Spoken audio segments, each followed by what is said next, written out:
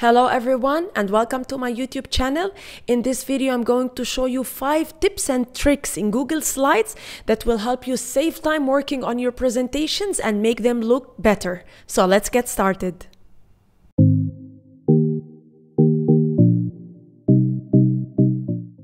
The first tip I want to share with you is using the skip slide feature in Google Slides. It's a very nice feature. Whenever you're presenting in the slideshow mode and you want to skip a slide, you don't want your students to see a specific slide. Let's say I want to skip, in this case, slide number 5, but at the same time, I don't want to delete it from my presentation.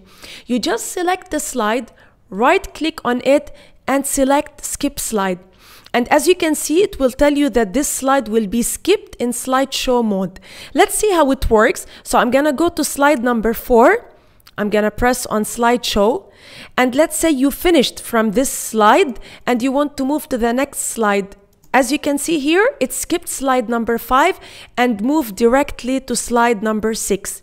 In order to show back this slide, you just do the same steps. You right click on it, and in this case you select unskip slide.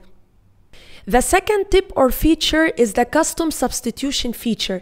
It will save you time working on your presentations, and especially if there's information that you have to enter every single time on every presentation. How does it work? For example, if I don't want to type this sentence every single time while working on my presentation, I can just use something similar to an autofill feature. How can we do that? First of all, make sure that you have the text ready. I'm gonna copy it. I'll just go to Tools, Preferences, and then Substitutions. And here I'm gonna use a shortcut text that while I enter on the slide, it's going to replace it with the text that I need. So for example, again, here, this is the text that I want to include. And since this is the objectives, for example, I can just write OBJ. And every time I write OBJ, Google Slides will autofill with this sentence. Let's try it together. So press OK. And now, let's say this is an empty text box. I just write OBJ and I hit the space bar and the text is autofilled immediately. Let's move now to the third tip or feature, which is one of the best features in Google Slides, adding music to your presentation or adding a background music. How can we do that? We are going to do it in 2 different ways.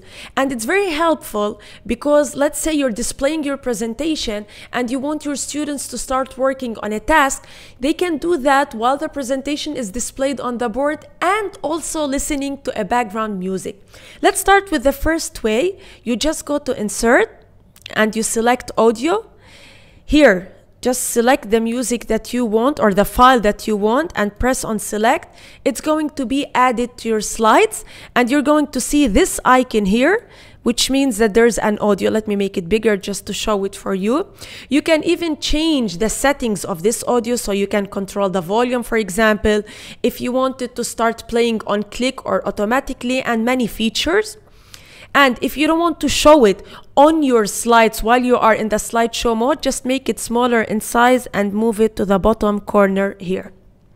There's another way by using YouTube, but YouTube is for videos. It's fine. I can use the audio which is inside the video. Let me show you how.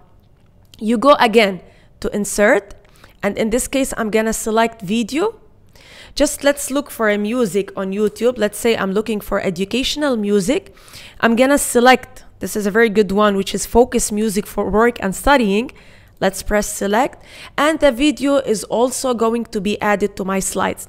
But while I'm in the slideshow, I don't want students to see the video. I just want them to listen to the music. I'll make it smaller in size, just the same way I did to the audio, and I'll just move it to the corner here. If you want, just make it even smaller in size, and that's it, it's ready. You can still change the features also or the settings. So for example, I want it to play automatically. I want to start it, let's say if the first 5 seconds, just there's no music, I'm gonna start at 5 seconds and so on. Let's try it together. This is the slideshow. As you can see, you don't see it, like it's there in the corner and the music is being played in the background. My fourth tip is using the word art feature. This is very useful whenever you want your presentations to look better or you want to create fancy titles. Let's see how to use word art. First of all, I'm going to replace, let's say, this text, which is classic, with another text or title. So instead of using a text box here, I'm going to go to Insert and select word art. Let's add our text here. And as you can see, another title, a different type of title is created here, and you can still do changes to this text. So whenever you double click on it, you can change or edit the text here, and you can change the color. This is very useful also whenever you want to create outline text. So for example, let's say I want the fill color to be white, and I want to add borders to my text. So let's say I'm gonna choose the red color. Let's make it a little bit thicker so that we can see it. You can even change the font. And as you can see, I created a different type of text here. So I changed this classic text into this one. The fifth and last tip is changing the size of shapes on Google Slides using the Shift key. What do I mean by that? Let me show you. For example, I have a certain shape here. It's a square, and I want to change the size of this square. I want to make it bigger or smaller. In order to do that, you can just drag any of these points. So for example, you can change the length and the width here, or you can change both the length and the width using the corner. So I'm changing both the length and the width at the same time. But sometimes when I'm changing the length and the width, it's very hard to maintain the same aspect ratio. So the shape itself might change. So for example, it can change to a rectangle and not a square anymore.